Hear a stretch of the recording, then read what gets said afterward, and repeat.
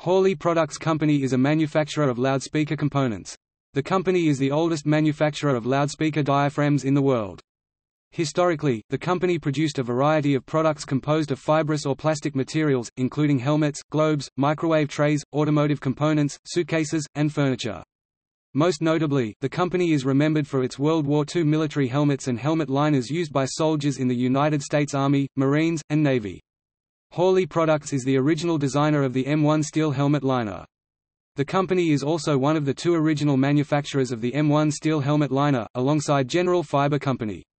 Additionally, Hawley Products designed and manufactured several versions of the pressed fiber military sun helmet used by the U.S. military during World War II. The military continued to use this sun helmet throughout most of the 20th century, including naval personnel during the Persian Gulf War.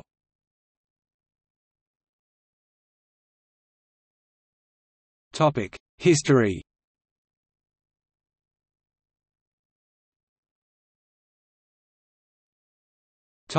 First location and early company history. The company was founded in 1917 in Geneva, Illinois by Jesse Hawley. However, Hawley's participation in the company was limited in the early years of the company due to the shifting commitments of Hawley's college football coaching career. The company was incorporated following Hawley's years coaching football at the University of Iowa from 1910 to 1915. Subsequently, 2 years into the company's founding, Hawley accepted an advisor role with Dartmouth's football program in 1919. This eventually led to his promotion to head coach of the Dartmouth football team from 1923 to 1928, a position he accepted for free without salary. Hawley Products built the Newcomb Hawley factory in St. Charles, Illinois at 333 North 6th Street. The factory also served as the headquarters of the company, which produced military sun helmets and M1 steel helmet liners for the U.S. military during World War II. Under Jesse Hawley, the company invested heavily in research and innovation. During the 1930s, Jesse and his brother Don Hawley personally designed and patented products for the company. Dr. John C. Williams headed the Hawley Products Research Division in the 1940s and 1950s.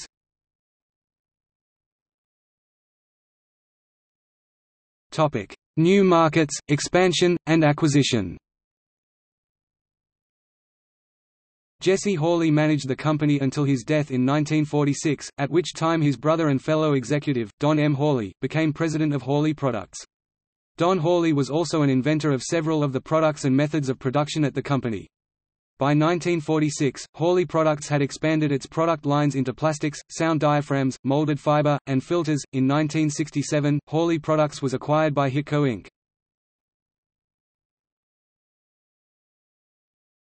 Topic: Recent operations. In 1984, Hawley Products relocated to Paducah, Kentucky from St. Charles, Illinois. The company moved into a new 74,000 square foot facility, focusing on the production of paper and cloth components for loudspeakers. Hawley Products presently produces surrounds, spiders, and diaphragms. The diaphragms include paper, Kevlar, carbon fiber, and polypropylene-based versions.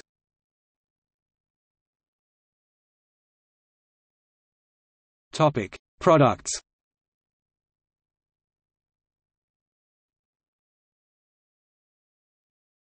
Topic: Helmets.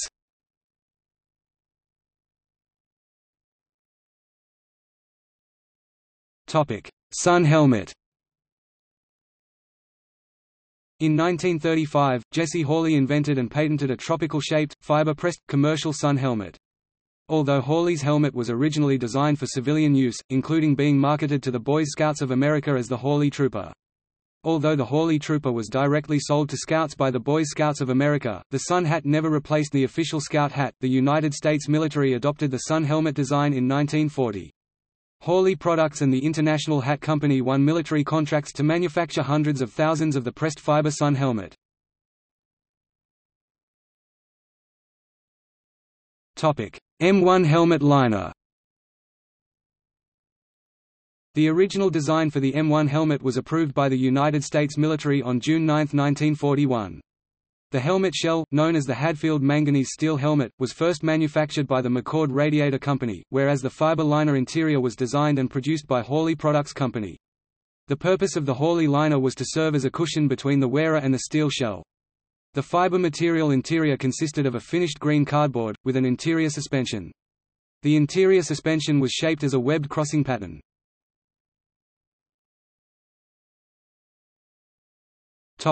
See also: